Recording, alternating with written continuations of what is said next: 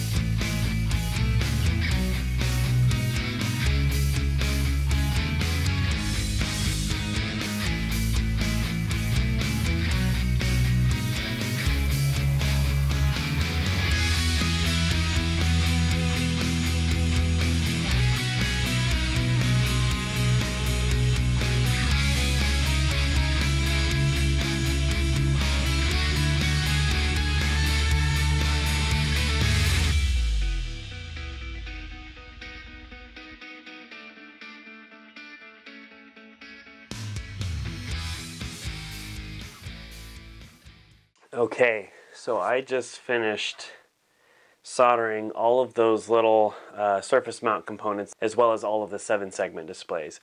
If you can't hear my voice, I'm super tired. That was a lot of soldering. Like I said, there are 50 boards here.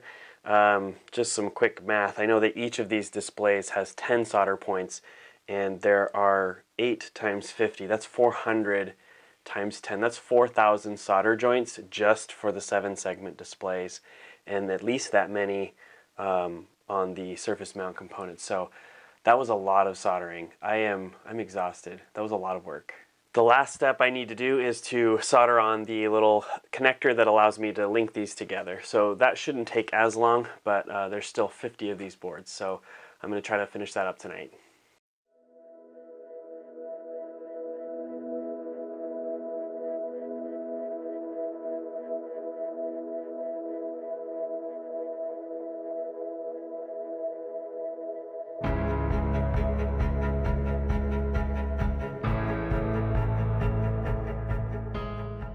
Now that I'm done soldering all of these boards, it's time to write some code for the Arduino microcontroller. The first thing I want to do is to write some test code to make sure that everything's working on these boards before I get everything hooked up. Once I've confirmed that all of the segments are working properly, then I can start writing the code to display the number pi. If I wanted to control just a handful of these displays, it would be fine to use the built-in power supply on the Arduino board. However, my goal is to control 400 of these displays, so I'm going to use a beefier power supply like this. This one's able to supply up to 60 amps, which is way more than enough. If you want to learn how to calculate pi for yourself, there are a lot of fun and simple ways to do so.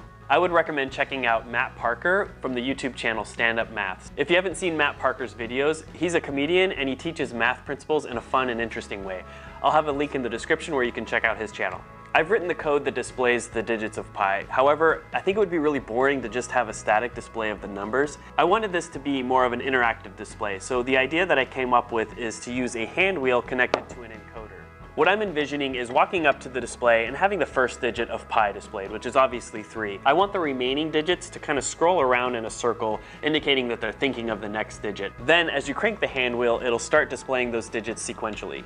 Like I said, I'm going to be using something called an encoder connected to the hand wheel. You're probably already familiar with an encoder. If you've ever turned up the volume on your car stereo, it's likely that there's an encoder behind that knob to detect the position of the knob. One of the things to consider if you're ever going to use an encoder like this is that there are actually mechanical switches inside. One of the big issues with mechanical switches is something called bouncing. Bouncing is the word used to describe when a switch flickers on and off really fast before it settles into its on or off state. If we were to connect this encoder straight up to the Arduino and ignore this bouncing issue, we would get a lot of errors in our reading and we wouldn't get good positional data. Luckily, the solution is pretty simple. I'll need to add a couple of resistors and a capacitor to filter out that noise and make a nice clean signal that we can use. Once I finish getting all the electronics and the code working together, I'll need to put all of this into an enclosure and install it on the wall in the garage.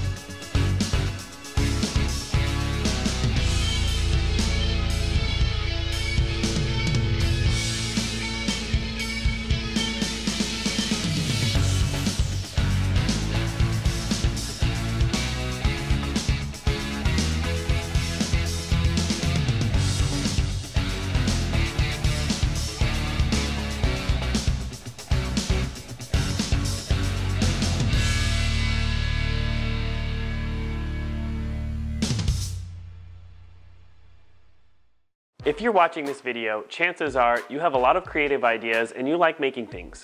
I know what it's like to have a great idea, but also feel overwhelmed by not knowing where to start. My goal with Bite Size is to give you the knowledge, inspiration, and confidence to make those ideas a reality. Hopefully this project video showed you how to take a complex idea like this and break it down into more manageable pieces. If you like project videos like this, I'd recommend watching one of the suggested videos that I'll put here at the end. You should also subscribe to Bite Size and consider becoming a Bite Size supporting member either through Patreon or YouTube memberships. Supporting members get access to early release videos, behind the scenes content, and monthly video hangouts. Thanks for taking the time to watch this video, and I look forward to seeing you next time.